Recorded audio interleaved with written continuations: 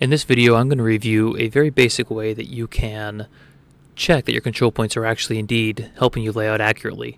And it's where you establish a backsight point on your job site that you can go back and check each time you restation to make sure that each stationing is putting you in the exact same spot within your reasonable tolerance each time. And so in this tutorial, just watch and observe what I do and see if it can help you on your site as well. So on my project, I have control point 1, control point 2, and control point 3.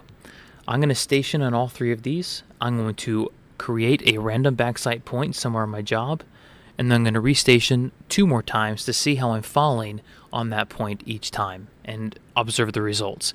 You're going to see what it looks like with an accurate stationing each time, and I'm going to show you with a more dramatic inaccurate stationing so you can see the results of both.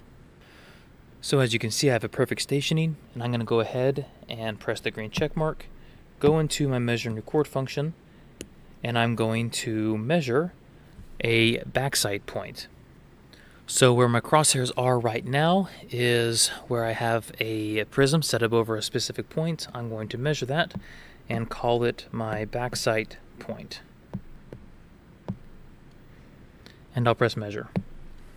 Okay, now that the backsight point is saved, I'm going to move my total station, and I'm going to restation on those points and see if I can fall in that exact same spot. Okay, so I've just completed measuring my backsight point again, and as you can see on here, I have moved my stationing.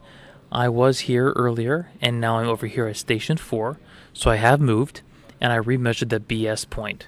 Let me zoom in. So with my new stationing, obviously there is a slight discrepancy, but let's see how much that discrepancy is between the 2 points. It's coming up as an 1/8 of a difference for the situation that I'm in. And for me, for most of the work that I do, that's the size of a chalk line at least. And so an 1/8 of an inch is something I'm willing to accept. But let me go ahead and do this one more time to see how the third stationing that I have lines up with this. Okay, and I have now measured my third BS point, and you can see that my station has moved. I was started on station 1. I then went to station 4. And now I'm at station 5. And let's zoom in and see how my third BS point measures up to the other 2. So the third BS point that I have measured is coming in as a 16th deviation from the original that I had at the very beginning. So out of all these 3 stationings, the maximum deviation between the 3 is an 1/8. That gives me a lot of confidence that the control points I'm using to station off of are accurate, and they'll maintain that accuracy throughout the life of the job.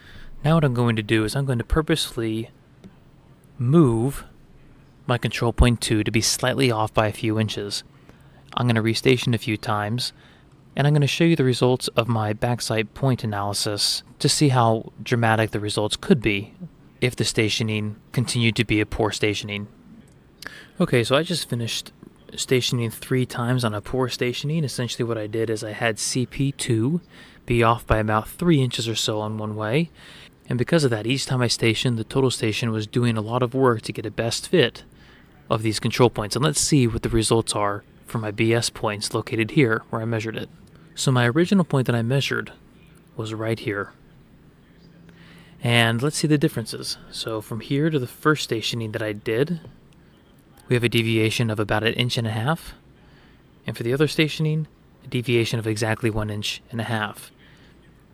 It is interesting that these 2 fall close together, but clearly they're far away from the original point that I measured on my original stationing. And just remember that this is actually supposed to be the exact same point, and if you're bouncing around 1.5 inches, that's a huge room for concern, especially if you're trying to get an accurate stationing. So just make sure that you do this often throughout the day. Obviously do it when you're stationing to verify that the control points are lining up properly. Do it in between layout sessions. Every hour, check your backsight point. Are you still lining up correctly with it? Before you shut the tool down during the day, check your backsight point. Are you falling in line with it? It's just a good check to always have in your arsenal.